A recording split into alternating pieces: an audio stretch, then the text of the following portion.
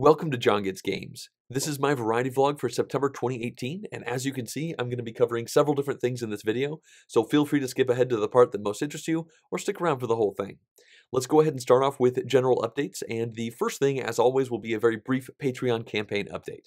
Now, I mentioned before that the last couple months have been pretty negative overall with the totals, but this month was essentially even, with just negative $1 for the overall support. There were 8 new people who pledged support to the campaign, which I really appreciate.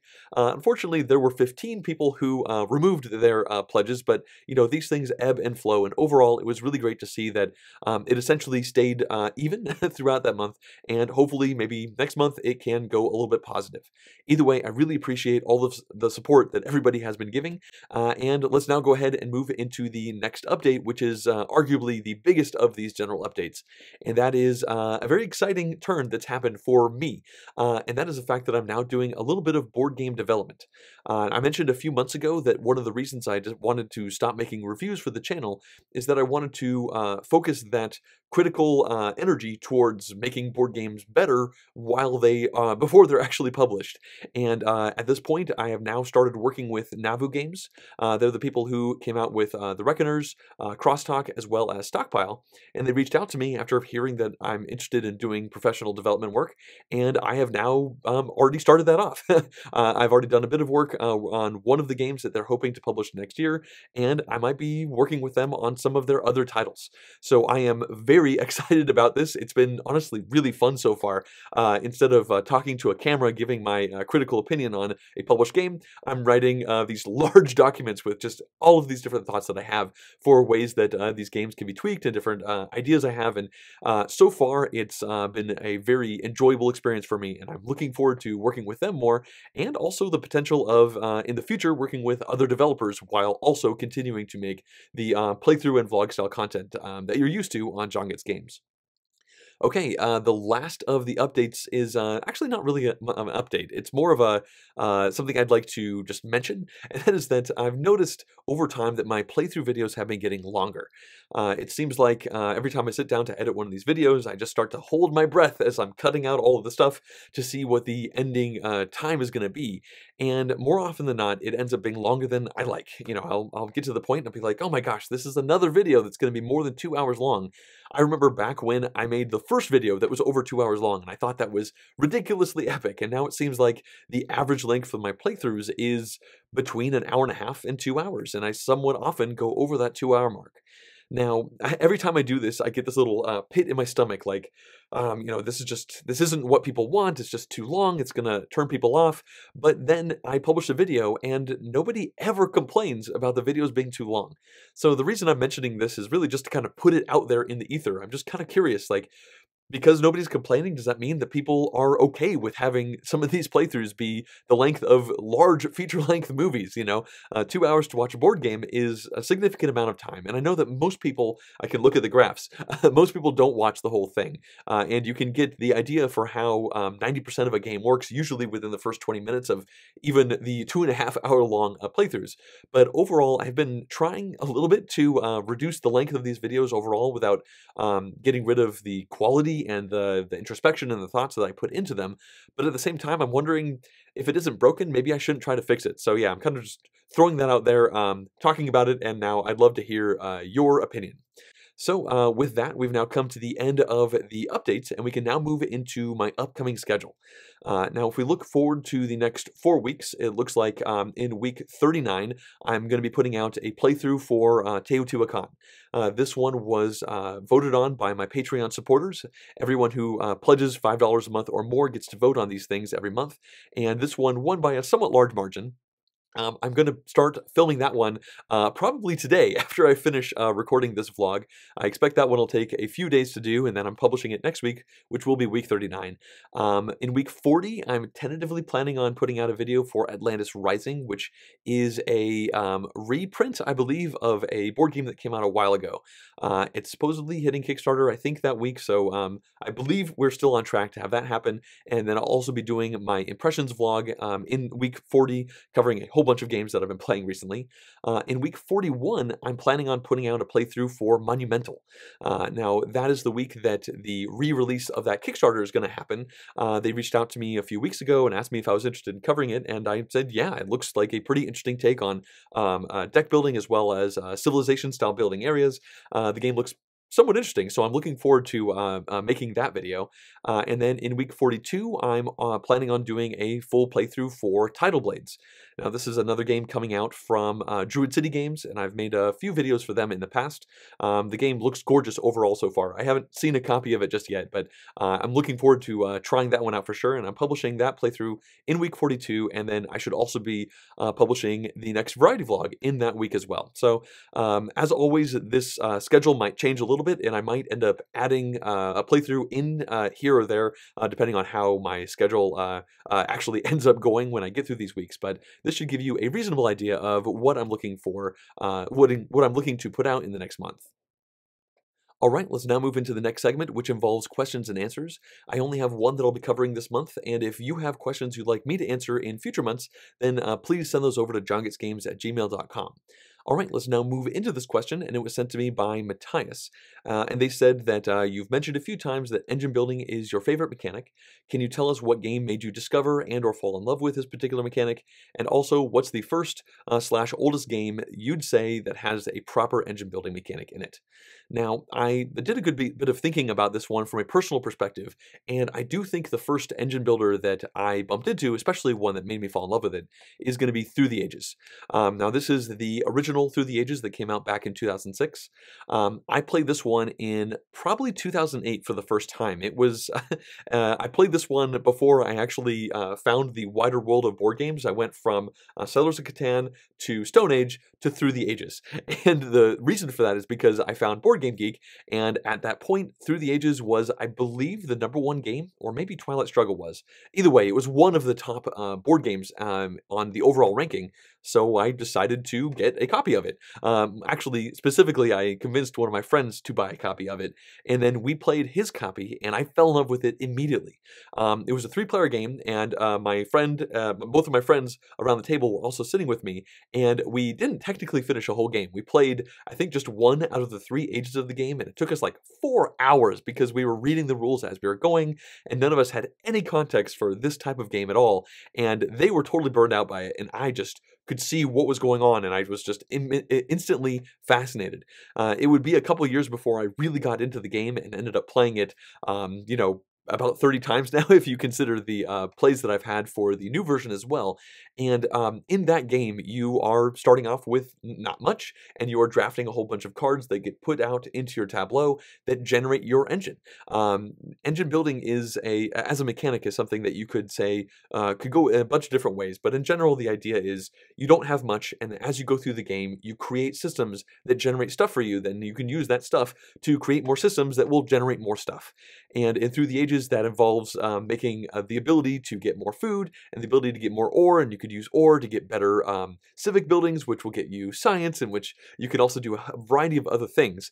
So you have this big, amazing thing that's spewing out all sorts of points and resources at the end of a game. And lots of engine building games have that. Now, when it comes to your second question about what do I think is the oldest slash first game that does this, I imagine that could be a very big research project. So I looked into it a little bit, and I've decided I'm just going to stick with the same answer. Through the Ages is the oldest one that I can currently think of. It did come out in 2006, and I've played many games since then that seem to borrow off of a lot of the ideas that Through the Ages came out with. And I was not following modern board games in 2006 when this came out. It was, like I said, about 2008 or 9 when I actually got to experience it. So I'm not sure just how revolutionary it was when it very first hit the market, but to me, it does seem like this is one of the earlier games that really brought together this start with nothing and build up a huge, awesome engine thing. And I'm sure there are other examples, and if you know one and you're yelling at the screen that I'm totally wrong, then please write a comment down below, and I would love to learn a little bit more about the history of engine building, because I might follow a lot of board games and I might be obsessed with board games, but I don't have an academic knowledge, encyclopedic knowledge of the games, especially the ones that came out long before I got into the hobby. Okay, that's going to pretty much wrap that one up. If you have any questions you'd like me to answer in a future month, then again, please shoot that over to JonGetsGames@gmail.com, and I will add it onto the list. Let's now move into the next segment, and that one is going to be the shifting shelf. Now, this is where I talk about all of the new games that I acquired over the last month, and I also talk about the games that I have removed from my collection to try and make room for the new stuff that's coming in. Now, it looks like I acquired only 5 games over this last month, which is less than I would normally expect, and I think with some of the big conventions coming up soon with like Essen and whatnot, there's going to be a lot of new titles, so I imagine I'll have bigger months coming. But anyway, in alphabetical order, the first one I got is Detective. This one comes out from Portal Games, and they sent me a media copy, and that showed up just a couple days ago. I believe it's still in the shrink wrap, so I haven't had a chance to really poke into that one too much yet, but I do know that it's a bit of a sleuthing cooperative game where everybody tries to figure out what actually happened, and you can use the internet and Wikipedia, and I think it's got a whole bunch of wacky ideas, and I'm looking forward to trying that one. I also got a copy of Fertility yesterday, and I actually played it yesterday as well. This is a game that is, I believe, designed by the same person who made Sapiens. So it's this one is also a domino-style game where you put these double square pieces out on a board, you match things up kind of like dominoes, and you get resources, and you spend those resources to get victory points in a variety of different ways. I will talk about my first impressions on that one in the next Impressions vlog because I have had a chance to play that one already. The third game that I got is Isle of Skye, the Journeyman expansion. So I guess not technically a game by itself, but I picked this one up at a local game store that I had some store credit in, and I love Isle of Skye. It's one of my favorite games ever. Well, my favorite game so far. Definitely a top 10 game at this point. And in general, I'm not super crazy about getting expansions for games, but since I had store credit, I decided to grab it. And I did get to play that one last night as well, so I will discuss my feelings on that one in the next Impressions vlog. The third game that I got is Polis. Now, this was an early copy that was sent to me by the publisher, an early English copy, that is. It came out in Polish and Dutch, I think, last year, and I actually talked about my impressions of this one already in the prior Impressions vlog. So if you're curious about that one, definitely check out the last vlog that I put out because I talked about this one quite a bit. And the fifth game that I got is the full release copy of Teotihuacan. Now, I mentioned before in this video that I'm going to be doing a full playthrough video of that one. I have also played that one with friends, so I will be discussing my thoughts on that one in the next Impressions vlog as well. So I've been doing a pretty good job of playing the games as they've been coming in this month. Now, when it comes to the games that are going away, I decided to pull 3 off the shelf. The first one is Carthago. That one came out last year at Spiel, and then Capstone Games put out a US version of it. I did a sponsored playthrough for it, and it's got multi-use cards and a very tight Euro package. If you're interested in learning how that one plays, then please check out my playthrough. I just never found myself actually coming back to it. With so many other games coming out right now, this one just sat on my shelf for quite a while, so I figure it's probably going to make more sense to have this one go onto somebody else's shelf where it might actually get a little bit more love. The second game that I pulled off is Honshu. Now, I removed this from my collection for 2 reasons. To have a little bit of context, Honshu is a card game where you do a little bit of trick-taking, and then you take these cards that are cut into 6 different chunks, and you play them out in front of yourself in a tableau building kind of tiling type of thing to match terrain and get victory points for doing a variety of things. Now, I did a full review of this one, so you can see my extended thoughts on that one, but reason number 1 I got rid of it is because Carson City the card game just came out, and I got a copy of it. I've played it twice now, and I really like it, and I think it's just better than Honshu in every way. And the other reason is something I'm going to talk about very soon, and that is that there's kind of a sequel to Honshu coming out at Spiel very soon, and I think that one might use card drafting instead of trick-taking for the tableau building. So I think out with the old and hopefully, hypothetically, in with the new, especially with Carson City, the card game, which I already have, and, you know, maybe the other one, which I might be able to pick up a copy of. That one's called Hokkaido, I believe, and again, I'll be talking about that in just a minute. Okay, the third game that I removed is Quacksalber von Quedlinburg, or I think The Quacks of Quedlinburg, which is going to be the English title for that one. I bought a German copy of this several months ago. I bought it because it was nominated for the Kennerspiel. Yes, yeah, the Kennerspiel. And I was like, oh my gosh, it's nominated for this award. I should probably get a copy and try to cover it. So I did get a copy. I had to put English paste-ups for the translating from German. I made a full playthrough of it, which you can watch to see how it works. But ultimately, This one kind of left me a little bit flat, and honestly, I played this one like 7 times, so I played it a lot, and I found the last couple times I played it, it's been really disappointing me. It seems like when this game goes right, when it works, it is super fun, because you are pushing your luck as you're bag building and pulling tokens out, and you're trying not to bust. But when this game goes wrong, it is super not fun. And in the last time I played this one, I just had the worst luck ever. Like, I wasn't even pushing my luck, I just kept pulling out all the bad tokens and none of the good tokens. I lost by a huge margin, and I really don't think it was because I played wrong. I just had really bum luck, and I had an actively unfun time. And I said, you know what? I don't think I want to play this game again.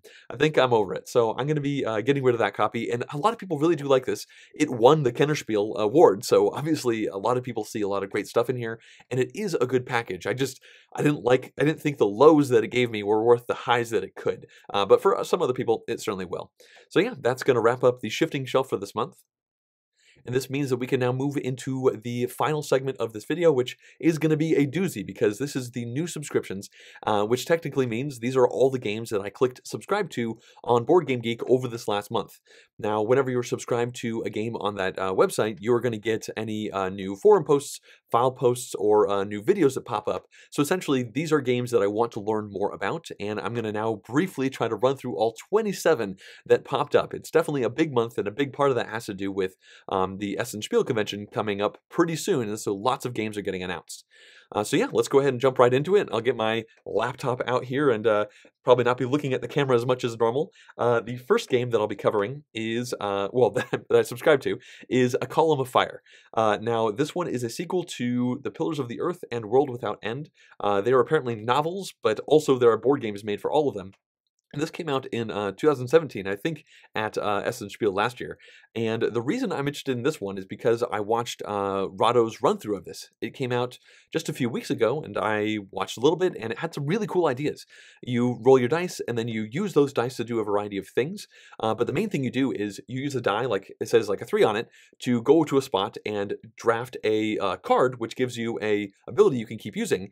And you use that 3, and you put it on the card, and then you get that card for 3 rounds. So if you use a 6, then you get access to a card for 6 rounds, but then you don't get to roll that die on subsequent rounds. So you could build a big engine out of all these cards and then not be able to roll very many dice and not have many options, but you have a bunch of these other cards that are just ticking away. Now, there's a bunch of other things going on for this one, and I'm definitely interested in trying this out. It looked like a pretty neat experience. Maybe I'll try to hunt this one down at Board Game Geek Con this year. Looks like this one is designed by Michael Renick, and I looked it up, and it looks like he's designed the other ones in the series, as well as Cuba, and he was one of the designers with Stefan Feld for Merlin, so definitely an experienced designer there.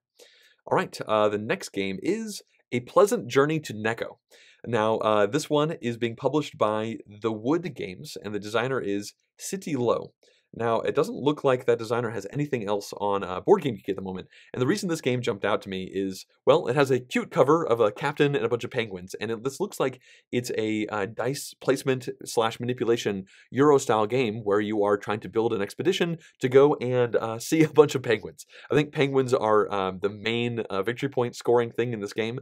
There are some pretty interesting images up on Board Game Geek right now that show cards with a whole bunch of variety on them, and it looks like you maybe sailboat between the cards, and the way the cards are adjacent to each other kind of makes a route. I don't know a whole lot more than that, but I'm definitely interested in learning more about that. The next game moving on is going to be Bastille. Now, this one is designed by Christophe Baer, and it looks like he has designed a few things, but I don't recognize any of them, so I'm going to move on. So this game is set in the French Revolution. Obviously, Bastille is the famous prison that was broken out of as part of that revolution. And what's going on in this game is it looks like you have various influence tokens, and when it's your turn, you place them on different spots on the board, and once everybody's put all their tokens down, you evaluate each zone based off of how much influence you put into that spot. It looks like it's a medium-ish weight, maybe slightly light to medium weight Euro, which is the kind of thing that I just love. It's being published by Queen Games, and I perused the rules, and I remember thinking, that looks neat. I want to try that out, and so that's why I subscribed to that one. Moving on, we now have Carpe Diem. Now, this one is designed by Stefan Feld. He's actually has a couple games coming out this year, and both of them have to do with ancient Rome, and this is the first one. So this is a tile-laying game, and I know that Castles of Burgundy was, technically a tile-laying game that Stefan Feld has done in the past, but this one is very much a tile-laying game in the trope where you take tiles with different edges and you put them down in an area in front of you, and the edges are going to have to match up with other edges, and you're building markets, and you're making buildings, and you're doing a variety of different things. And then at the end of each round, and there's 4 rounds, you're going to score for a variety of different scoring opportunities. Now, this probably sounds like the dullest thing in the world because I've just kind of glossed over a lot of it. The reason I'm excited about this game is because the way you pick these tiles uses this 7-pointed star that restricts your movement to actually grab them. And the way that the scoring actually works is going to be hard to describe right now just on screen, but take my word for it. Look this one up if you're interested in stuff on Feld, because it looks pretty interesting, and I think it's not going to be as familiar to his other games as you might expect, because you really only get points, it looks like, for matching the scoring conditions, as opposed to getting points for everything like many Stefan Feld games do.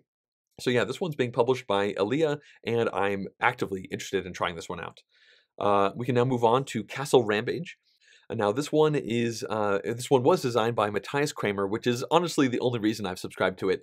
It's a 2-player game that says 15-minute playtime. It looks like you are drawing cards, and you're playing cards in front of yourself to defend yourself, and then playing other cards in order to attack your one opponent. It says it's kind of a tower defense 2-player game, plays in 15 minutes. I think Matthias Kramer makes some really good games, so that's the main reason I'm curious to learn a little bit more about this one. I don't think the rules are out for it just yet, and I don't really play 2-player games all that often. But yeah, I'm curious to learn a little bit more about it, and it's being published by Pegasus Spiel, it looks like. Okay, the next game is going to be Ceylon. I think that's how you pronounce it anyway. This one is being published by Ludonova, and the designers are Chris and Suzanne Zinsley.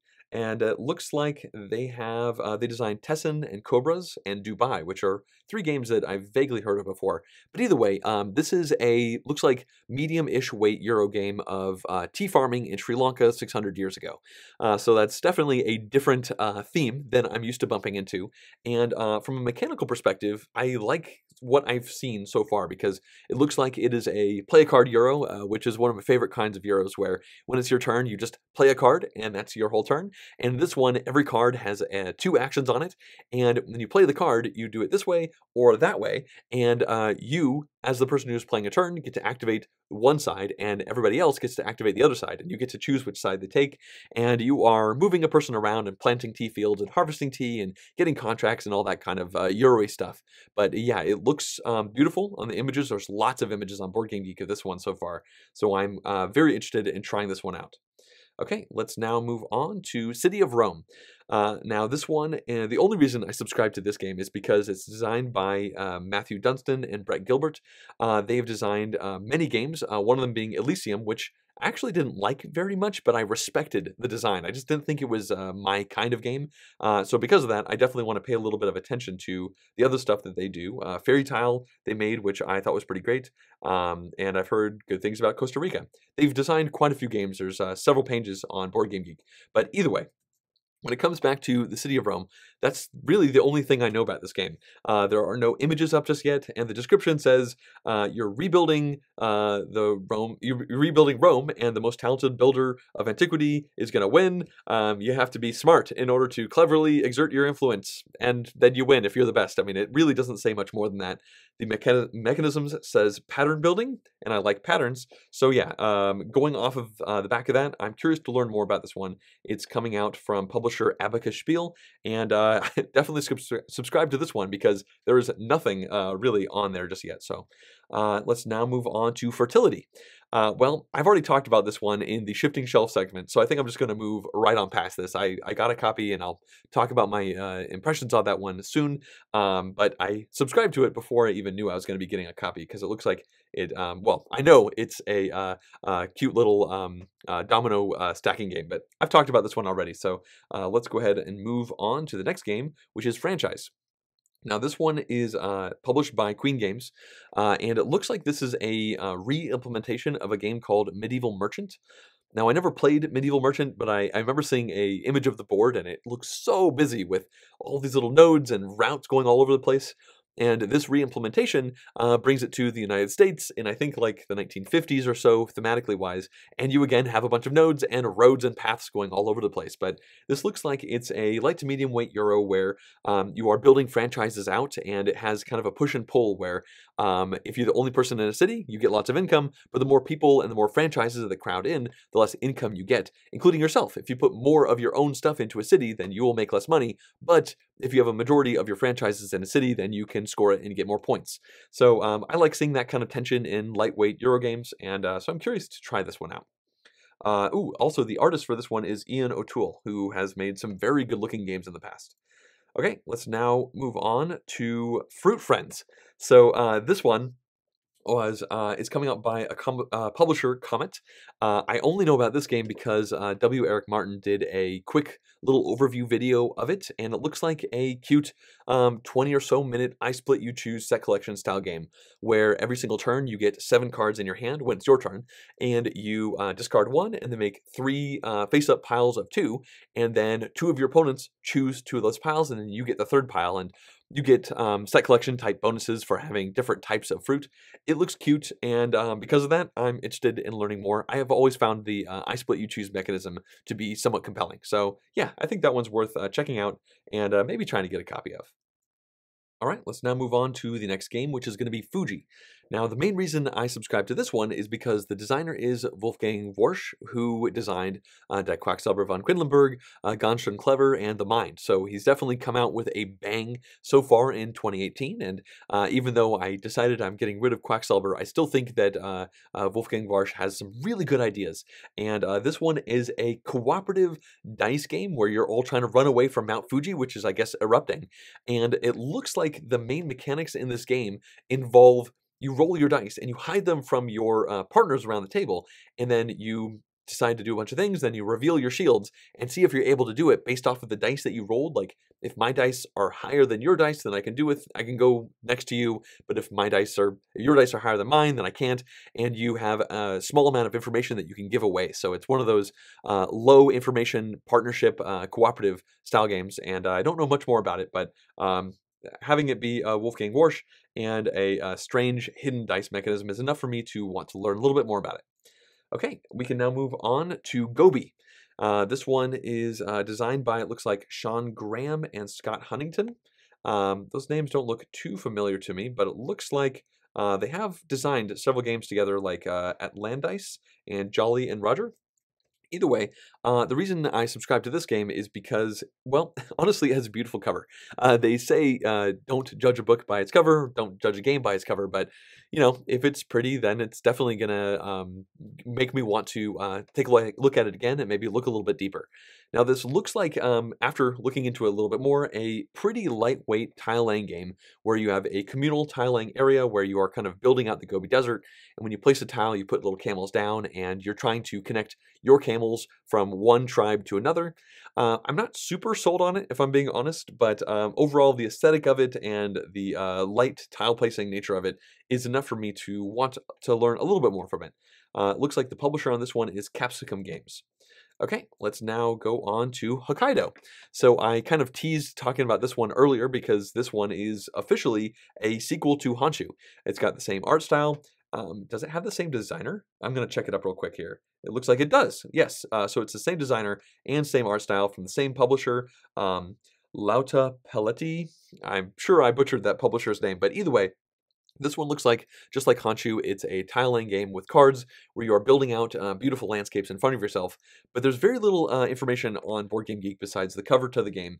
It really just says that Hokkaido is the second map-building game in the Nippon series, bringing new ideas and mechanisms to the first design, Honshu. Now, as I mentioned before, I liked a lot about Honshu, and I disliked a significant amount about Honshu as well, so if this is similar but different, then it's definitely something I want to take a look at. And in the categories and mechanisms, it mentions card drafting and hand management, so I definitely like those two things. All right, we can now move on, and it looks like the next game is Magna Storm. Now, this one is coming out by Fräulein Spiel, and the designer is Baldrick and Friends. It looks like the only other game they have listed is Power Struggle and Board Game Geek, which I'm not familiar with. Either way, the reason I subscribed to this one is because, well, I think Feuerlandspiel can put out some pretty interesting games, and this one looks like it is a medium, if not maybe slightly heavyweight Euro game with a very low amount of luck, where you are trying to kind of gain influence on this new storm that you, this new planet that you are landing on that I guess has magna storms on it, and the main tension and mechanic in this game appears to be when it's your turn, you can choose option A or option B. If you choose option A, it makes option B cheaper. Or if you use option A, it makes option A cheaper for other people. That's right. So if you keep doing it, then you're incentivizing other people to do it. And option B, I think, also interacts with option A. There's not a ton of information about this one just yet. There's a lot of text in the description, but it didn't super make a lot of sense to me without seeing a nice version of the map. But either way, that is definitely enough for me to try to learn more about it. We can now move on. And it looks like we have My Story. Now, this one came out last year, I think at Essen 2017. I vaguely remember hearing about it, and this one is now subscribed for me on Board Game Geek again because of Rado. He put out a run through of this one a couple weeks ago, and the more I watch this one, the more intrigued I was by it. It's a deck building game, but the thematic idea of this game is you are playing out through your whole life. Like you start out as, I think, a teenager, and the game ends when you retire at the ripe old age of 55, I think, which is a nice thought. But it looks like this has some pretty neat ideas from a thematic twist to bring in, like having different jobs and having the different people, the different cards in your deck being like friends who can interact with your job in a variety of different ways. It just looked like it had some pretty cool ideas. And so this one is definitely one I would like to keep my eye on and potentially try to track down a copy, maybe at Board Game Geek Con to give a shot. All right, we can now move on to the next game, which is Realm of Sand. Now, I just bumped into this one earlier today because I saw that Suzanne Sheldon posted photos of it on Twitter, and I was like, wow, that is a really good-looking game. Wait a second, that game looks really familiar. And then I realized that I played a prototype of this game back at Gamma in March earlier this year. At that point, it didn't have a title and it didn't really have a theme, but it had a bunch of Legos that we used to put things together. And so it looks like they've now come up with a beautiful theme and title, honestly. Realm of Sand is nice, and the imagery is great as you are trying to essentially build out this pattern building in front of yourself. Now, I joked at Gamma when I played the prototype of this that it should be called Splotchwork because it was kind of like a mixture of Splendor and Patchwork. You have a Splendor-like card row in the middle where you are trying to match up with different conditions, very similar to Splendor. And then you also have a Patchwork type thing with a big ring of these different three colored pieces in different shapes. And you are going to be using these to try and put tokens down in front of you and then match those shapes to the cards that are in the middle of the table. And when you do that, you take the card and you've effectively built that building, but then you remove the tokens from your board. We were trying to figure out a good theme for it back in March, and it looks like they ended up with sand. You know, sand shifts around, so it looks like things come and they go in this realm of sand. So yeah, I subscribed to this one because I definitely want to keep my eye on it. I really enjoyed the prototype, and glancing through the information out here, it looks like it's largely the same game, but they have made some tweaks, which are probably for the better. But either way, that one's coming out by Emperor S4. And it looks like the designer is Ji Hua Wei, which I'm sure that's not how you pronounce his name, unfortunately, but he has only this game in Board Game Geek right now. So let's now move on to the next game, and this one is Reykholt. Now, this one was designed by Uwe Rosenberg, and it's being published by, it looks like, Frosted Games and Renegade Games and a bunch of other publishers as well. Uwe Rosenberg is obviously one of the more renowned board game designers out there, so that was enough reason for me to click the subscribe button on this one. When I looked into it a little bit more before filming, it looks like you have some pretty standard worker placement type stuff going on here. It's set in Iceland, but then you potentially have a bit of a story that you might go through, like chapter-based from game to game, and it looks like there's also a couple of other things going on. It's a little bit hard to tell at the moment. They did post the rules, and I skimmed through them, but I didn't really have time to rake through them entirely to see all of the different things that are going on there. Either way, a new Uwe Rosenberg game that's a light to medium weight Euro is something that I want to pay attention to, so I subscribe to that one. All right, next up we have Rolling Ranch. Now this one is being published by Thundergriff Games, and the designer is Jordi Aiden. When I look in Board Game Geek, it looks like he's designed a game called Doodle Realms, and that's the only other one. And this is a roll and write style game, and it looks like you are a farmer, and your farm, I guess, got taken out by a hurricane, and so you're trying to rebuild your farm and breed your pigs and get some chickens and get some cows and do all that kind of farmy stuff. But as a roll and write game, it's one where you roll 2 dice, and then everybody evaluates those 2 dice at the same time, so you're all working off the same set, and you can do 3 different things with those dice in a variety of different combinations. And I have been somewhat enamored by roll and write games over the last couple years. Looks like a lot of people have been in the overall industry, and so this is another one. It's a small box, and it looks like it might be cute. It might have some neat ideas, so I want to pay a little bit of attention over to that one. All right, next up, it looks like we have Sailblazer. This one is being published by Korea Board Games Co. Limited, and the designer is Bonghwa Jun. Again, I apologize for the terrible pronunciation of your names. This is the only game that's currently on Board Game Geek for this designer. And the reason I subscribed to this one, well, part of it had to do with the cover. As I mentioned before, if it has a good cover, then that's going to be enough for me to take a second glance. It's got like ships crashing, and not crashing into each other, crashing through waves, kind of racing with a person kind of leaning off of a mast. And looking at the description, there's no images really on Board Game Geek right now, but there's a decent description. And it looks like on your turn, you move your ship, and then you evaluate the spot that you land on, which could involve, I guess, fighting pirates, selling, buying, trading goods, resupplying, working at a port, fishing, just a variety of different things. And that's, I guess, enough for me to be interested in learning a little bit more about it. It might end up not being something that I'm super interested in, but as far as a light to medium-ish weight game, it says 3 to 5 players, 60 minutes. That's enough for me to want to know a little bit more. So yeah, the category is adventure, exploration, and pirates. So I definitely think pirates come into play as a non-player character that you have to deal with. Yeah, so definitely want to learn more about that one. There's not a whole lot on Board Game Geek just yet. All right, let's move on to Scientia. This one, first of all, I'm not sure if that's the way they intended for that to be pronounced. This one I also subscribed to purely because it had a really stunning box cover. The artist is Vincent Dutrait, and he does a lot of great board game art for a variety of games. And when I looked at the details of this game, the mechanisms listed just says set collection. There's a little bit of text in the description area on Board Game Geek. It sounds like you are acquiring cards from 4 different scientific fields like physics, chemistry, biology, and astronomy, and you play cards down and you rotate them, and when they fully rotate around, you cash them in, or something like that. I'm not super sure about the actual details of the mechanics on this one, but a beautiful cover, and again, light to medium weight, simple mechanics is enough for me to want to learn a little bit more. It looks like the designer on this one is Evan Song, and when I look up on Board Game Geek, he has designed a few games, Rising 5, Fantasy Defense, Double Mission. I haven't heard of really any of these, so either way, we can now move on from that one. It looks like we've got 1, 2, 3, 4, 5, 6, 7 more to cover. Okay, so the next game is called Silk Road. This one's being published by Latte Paletti as well. The designers on this one is Remo Kazandori and Stefano Negro.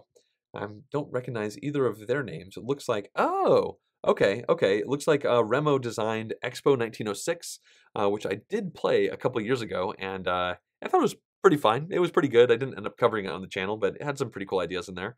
And a few other games, including Manitoba, which is coming out by DLP Games at Expo this year. I mean, at Spiel this year. But either way, back to Silk Road. The reason I subscribed to this one is because it's listed as a 30 to 45 minute playtime, and it says 3 to 8 players. So if it's an interesting game that plays in 30 to 40 minutes for 8 players, that could be a nice filler style game. And the description of it sums it up pretty well. Looks like you are all simultaneously selecting a card from your hand, then you reveal them, and based off of the cards that you have selected, there will be a draft order where people will actually take cards from the cards that I think that you put out there, and then you either put cards in front of yourself for points, or you hold other cards in your hand for points.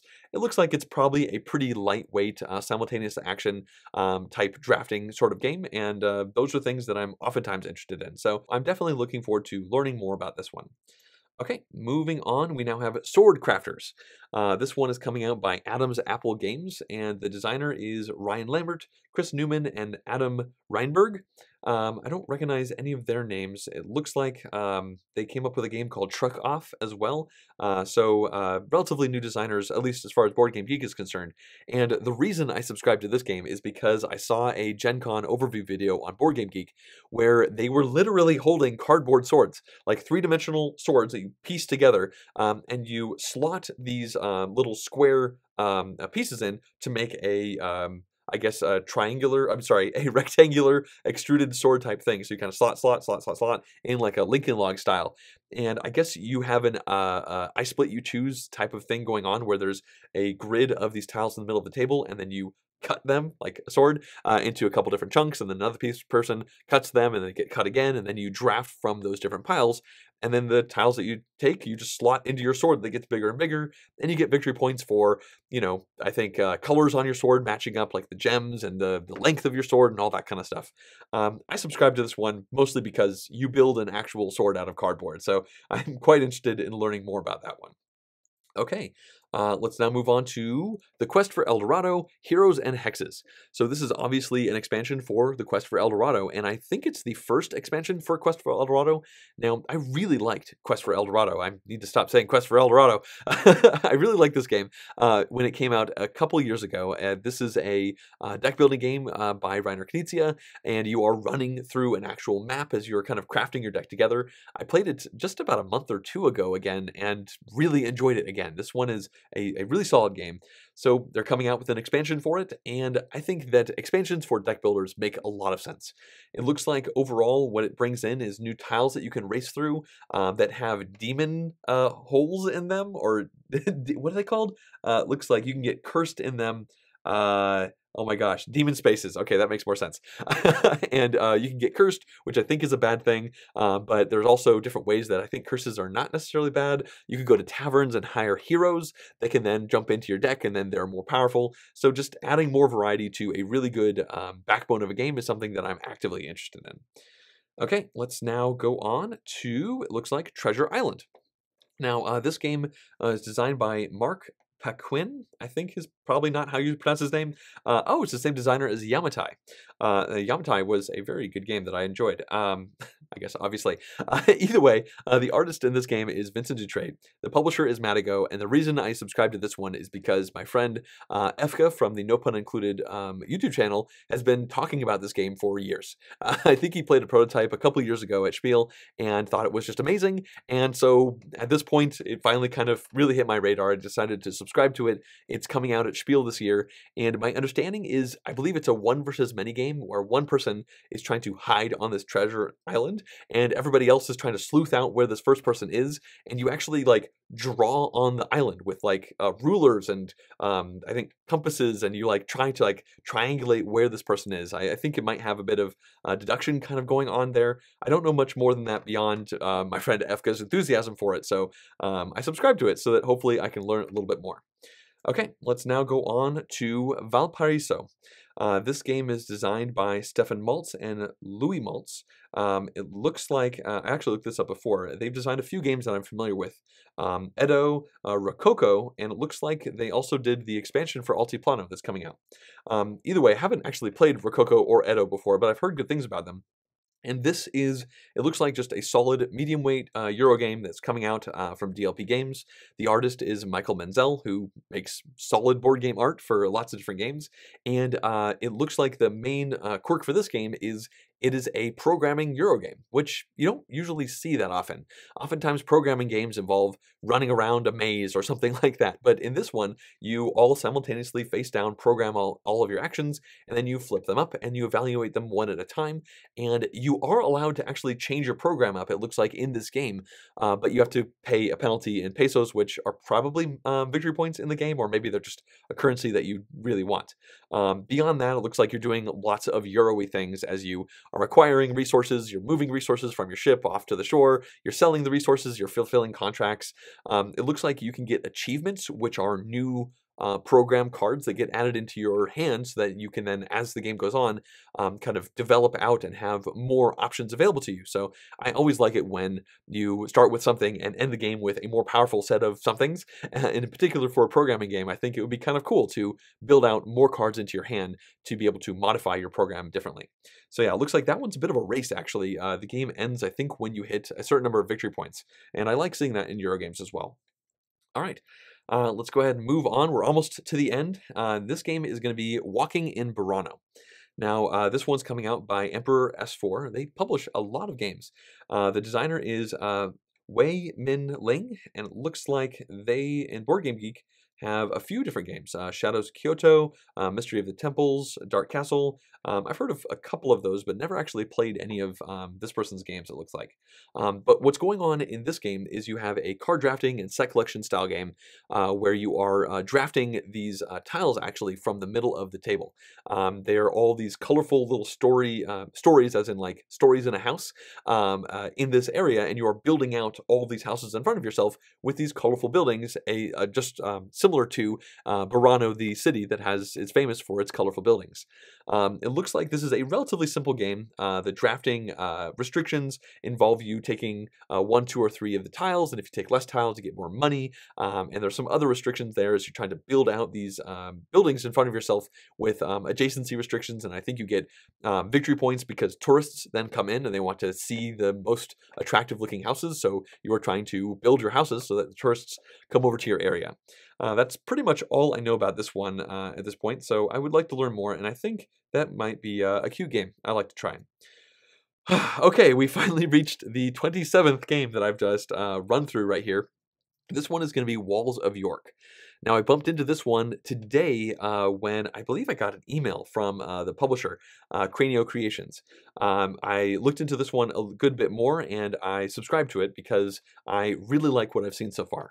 Now, it appears that what this game is, it's like an abstraction of the roll and write style of game into a session, to a game where you don't actually write anything down.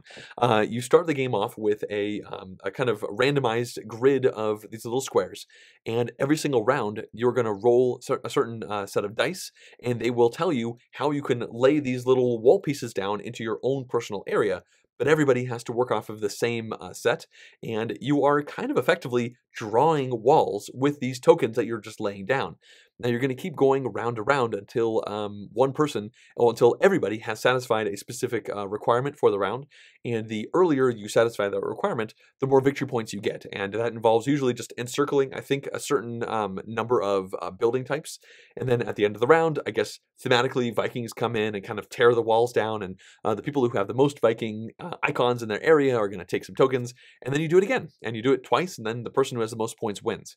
Now, I really like this idea of kind of drawing out with these tokens as you're trying to enclose these walls. I think that's an enjoyable thing to do. Also, I enjoy games that have simultaneous actions where everybody is working off the same random input. Randomness is fine, in my opinion, in lots of games, but in particular in games where everybody has to deal with it and where it happens before you actually take actions, and then you work around that. So, yeah, a lot of neat things going on in what looks like to be a light to medium weight package, probably more on the light side. It looks like the designer of this one is Emiliano Venturini. And when I look on Board Game Geek, they designed a few games, but I haven't heard of any of them. Karnak, Foundations, Hexeroid. Either way, this one looks like a solid game, and I'm looking forward to giving this one a shot. Okay, at this point we have now finished the list, so I can retire the laptop over there, and we've now come to the end of this vlog. Obviously, I just talked about a ton of different games that are coming out that I'm actively interested in. This is one of the more fun times of the year as we are coming off of Gen Con and ramping into Essenspiel because there are so many games getting announced, and they're coming from a variety of different sources, and yeah, I'm looking forward to trying a lot of these and talking about them in future vlogs. So once again, if you have any questions you'd like me to answer in a future vlog, then please send that over to JonGetsGames@gmail.com. And I've talked a lot about this at this point. I think I should probably wrap this one up. As always, I'd like to thank everyone who's been supporting this channel, including all of these producer-level Patreon backers. If you too would like to directly support these videos, then please go to JonGetsGames.com/support to see a variety of ways with which you could do that. Also, if you enjoyed this video, please consider clicking the like button down below as well as the subscribe button. Thanks for watching.